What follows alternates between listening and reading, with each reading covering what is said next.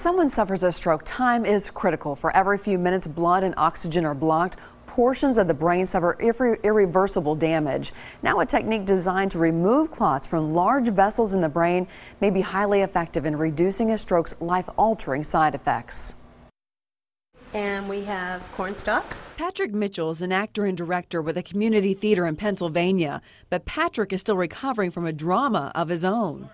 One recent early morning, he suffered a stroke at home, but no one realized it for almost 2 hours. It was just like a switch. It's like, now I'm here, and next I'm like that.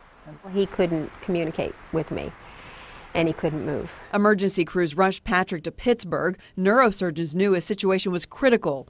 Too much time had passed for clot-busting drugs to work. Brain scans showed the clot in a major artery, but only a tiny section of irreversible damage.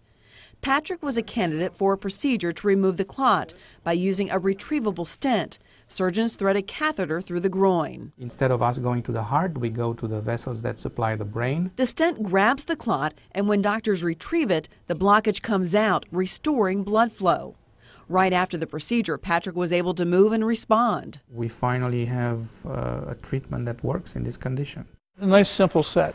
Yeah, it is. For Patrick, the procedure restored his ability to do what he loves with those who matter most. I thank God every day for giving me a second chance, too.